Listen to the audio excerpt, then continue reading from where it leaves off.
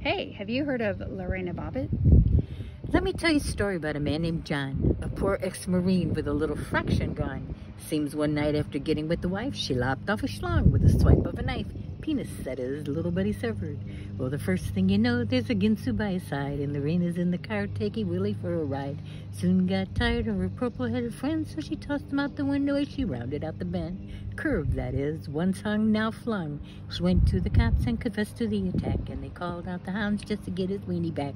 Sniffed and he barked and he pointed over there to John Wayne's Henry that was waving in the air. Found, that is, by a fence, evidence.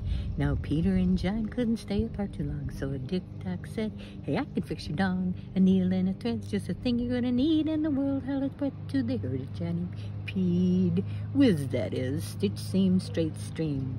Well, he healed any hard, and he took his case to court with a cockeyed lawyer since his assets came up short. Cleared her of assault, acquitted him of rape, and his pecker was the only thing they didn't show on tape. Video, that is, unexposed. Case closed.